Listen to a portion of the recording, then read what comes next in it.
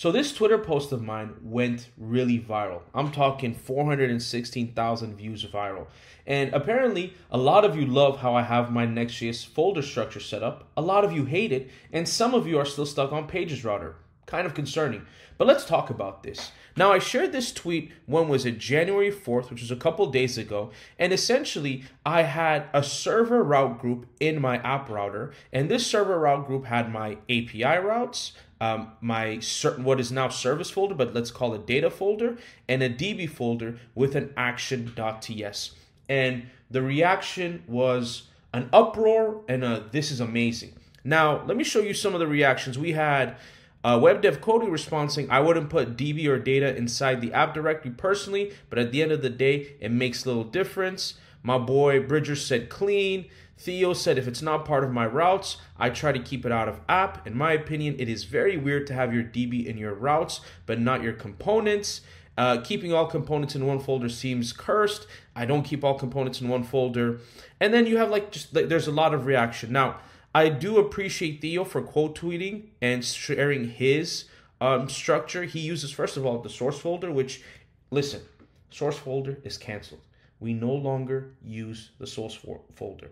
I have been talking with the Nextjs team, and when Nextjs 20 drops next week, source folder is officially done. So better get used to it now. And there was this other lad who actually had a pretty clean setup. So like, seriously speaking, this was actually pretty cool. Having a vendor route group was pretty awesome. But I want to kind of share my thought process behind this. Why would I do this? And there's no better way than to show you actual code. Now, first things first, I want to say this setup isn't bad. Yes, it's experimental. I've only been doing it for a few weeks. I've been playing around with different folder structures, but it's not bad at all, and I'll explain why. But before I do, I also want to share with you, I'm not Uncle Bob.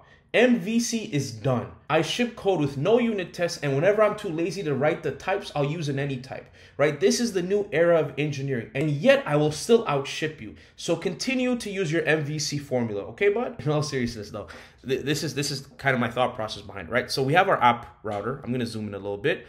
We have our app router, and in my app router, I have 3 route groups: auth, routes, server. And then we have the favicon, the globals.css, layout.tsx, and page.tsx, right? So in the server route group, I have API, data has been turned to services now, and then I have an actions.ts file. Now, if the actions.ts, if there are multiple server actions, I would actually turn it to a folder and have multiple files under that folder. I'll call it like actions folder, and then have the actions name as the file name. But I only have one action on this project in particular, so I just have it as a file. And obviously, we know that API contains the API routes, and then services basically contains all interactions with DB, right? So for example, under user, there's a user create function. This is server only, meaning this can only be called on the server. So either in an API route or a server component.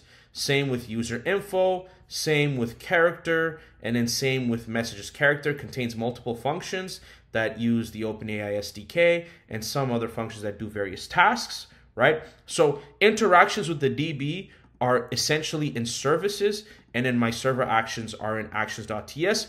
All of this is encapsulated within the server route group. Now, I did have DB in the app folder. The reason I've removed it is because DB only contains the initialization and the schema, and then the drizzle folder. Nothing really is going to change here, so I just kept it outside the app folder. But in the app folder, I am determined to keep the server route group, and routes route group basically has a different route. So in this application, there's going to be a /character page, right? And routes just encapsulates that. Now, the reason why I'm going to keep the server route group in the app folder is because, first of all, I can. But second of all, in my personal projects, I actually like to keep these functions that interact with the server that I'm going to call in the server component close by. Like, so for example, this get character function is literally right here. It's in this file right here. And because of the server component paradigm we're entering, I think it's completely fine to have your functions that interact with the server in the app folder. Because first and foremost, it doesn't change a thing. It's just more so of a placement decision, right? Also, it's just, I'm going to call it in the server component. So why not keep it close with my server components? And one thing that I do, even with my routes, is, let's say, for example, in this character route, if I go to this page, there I fetch data, on the server. This is a server component, right? You can see async, no use client. And then I return a client component. And that client component is under the route with this underscore components folder. And I keep it clean right there. I don't even put components in the components folder unless they're used universally, right? So chat, header, the loading, like I use it in different spots, the modal and the provider, right? But like components that are specific to a route, I put it under its own components folder. And I truly think that this is actually a very nice and flexible setup. I'm going to test this at scale. I'm going to see how this is. I've already tested it a little bit at scale and it's been fine. It just seems fluid. And at the same time, again, this is in 1985. I am not Uncle Bob. We're done with MVC. Now, just real quick, I want you to know that I'm also partly joking with like MVCs done and like all that stuff, like, you know, satire fun, like don't take it too seriously. But I honestly don't see anything wrong with this. I've been having fun with this and I just wanted to share with you this setup. And I'm probably going to use this setup in the next few videos because I got some cool projects I'm going to be sharing with you guys.